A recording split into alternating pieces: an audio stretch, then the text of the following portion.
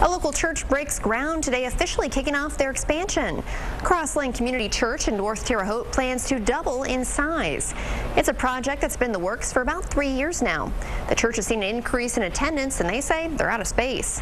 Organizers say this project will also expand community resources.